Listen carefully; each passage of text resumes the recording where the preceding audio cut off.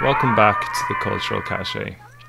Recently, a subscriber asked us to talk about how Japan changed during World War II, and I thought the best way to do that was to take a look at Keisuke Kinoshita's movie 24 Eyes. First off, 24 Eyes is an excellent movie. It tells a really compelling story of how Japan changed during World War II. In particular, it focuses on the story of Oshi Sensei, who's a rookie female teacher.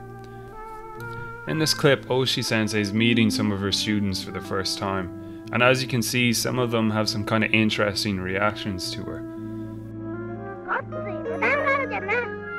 One of the main themes in the movie is social change, and particularly the role of women in Japanese society.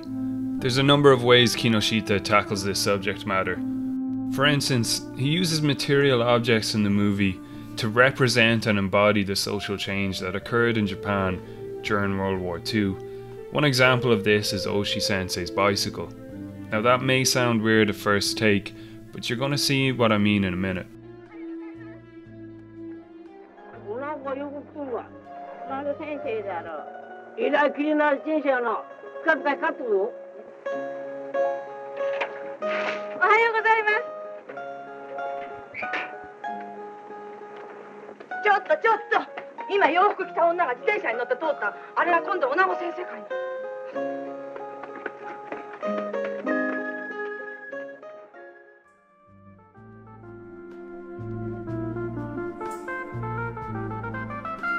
Despite this unwanted attention, Oshi Sensei shines as the star of Kinoshita's wartime story. She establishes a great rapport with her students, and Kinoshita spends considerable time showing the joy in the basic everyday interactions between Oshi Sensei and her students.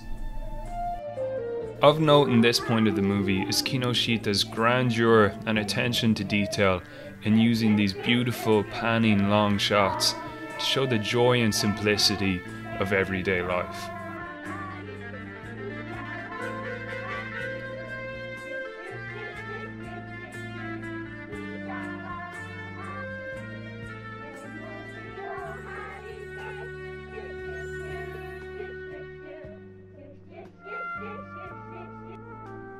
But he also uses the same techniques to show the struggles in everyday life. Taken into context, what Kinoshita is really doing is trying to show the life of the everyday man and woman. And this is part of the reason why the movie is so popular in Japan. It shows everyday people just getting on with things. Kinoshita is making an important and purposeful point here.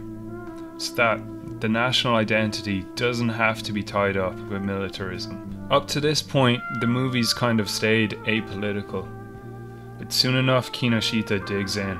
Oshi Sensei eventually leaves the teaching profession, and one of the reasons put forth in the movie is a criticism of what is seen as her liberal teaching style.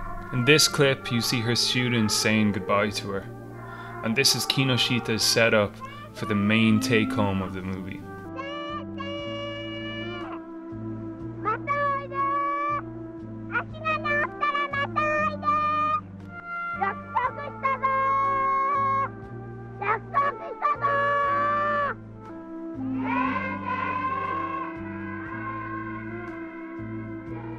Fast forward a decade, and Oshi Sensei is now the one saying goodbye to her students. This time, the boys are going off to war. Kinoshita mirrors the scene that we saw earlier in the movie to great effect here. The close-ups of the little boys on the shore are now close-ups of young men going off to war, and Oshi Sensei is the one standing on the shore crying this time. Once again, Kinoshita is saying, this is the life of the everyday person. This is what we experienced during the war. And he asked the question, do we really want to go through this again? Another question that's put forth is, what is the role of women in Japanese society? You sit there watching the movie thinking, why didn't they listen to Oshi Sensei? You're forced to think, what, if any, role did women have in making these decisions, especially given they suffered the consequences of them too. In this final goodbye scene, Kinoshita mirrors, almost frame by frame, what we saw earlier.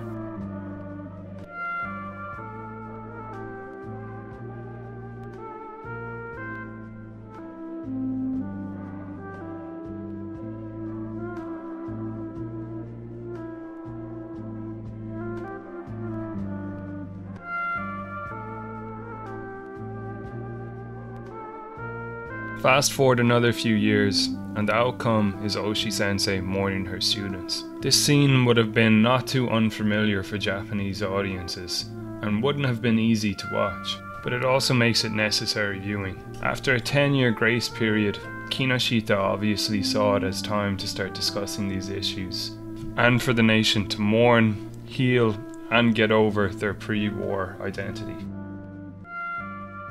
In the final scene, we see Oshi-sensei and that bicycle being overtaken. To me, this represents the great change that happened over the course of the war in Japan, and really sends home the main themes of the movie. This is a movie for and about everyday people, in particular the women and children that were affected by the war, and how things changed over that 16-year period.